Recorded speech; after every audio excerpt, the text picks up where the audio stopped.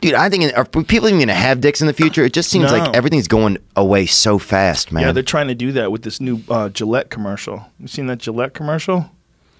I heard about it though. You can shave your buddy or something. No. All these guys are really mad because it's like an anti-masculine Gillette commercial. It makes like every man look like a misogynist piece of shit. It's such a disturbing commercial. It's like over and over again, men doing douchey shit. Like, hey, bro, aren't you selling razors? Yeah. Like, what are you doing? You changing the world with your shitty fucking advertiser-based philosophy? What are you doing?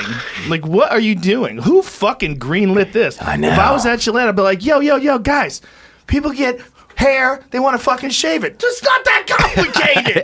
You're not gonna fix. Imagine if you're a sexist, rapist piece of shit, and you see that Gillette commercial, like, damn, I gotta switch my game up. yeah. I've been too much of a dick. Like, does anybody think that Gillette commercials are somehow or another in any way, shape, or form gonna affect culture? It's bad. You're selling razors. It's bad, That's bro. it. It's just a razor. I'd rather braid my fucking face hair than buy Gillette again. Nobody wants to be lectured to. We're tired of that. So sick of that. Stop it. You don't have your shit together. Nobody has their shit together. And you telling people how to get their shit together in a fucking razor blade ad. Yeah.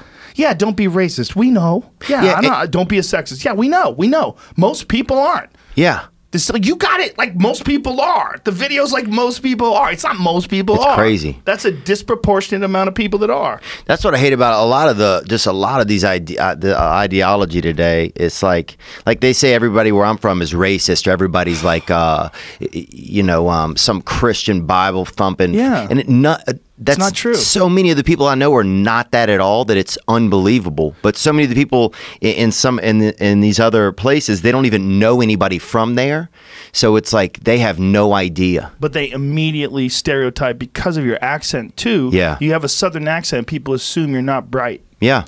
It's so stupid. But it's indicative of what the place used to be like. Like what the world used to be like was like a lot of the rural areas were less educated. Yeah. But now that there's the internet, the world is a different place, man. You can meet cool people in Wichita, Kansas. You meet cool people everywhere. Everywhere you go, you're going to run into pockets of cool people. Yeah. Cool people are everywhere, man. Some and cool good people. Good people are Very everywhere. good. And they have different values. And a lot of them are more community-oriented, more friendly.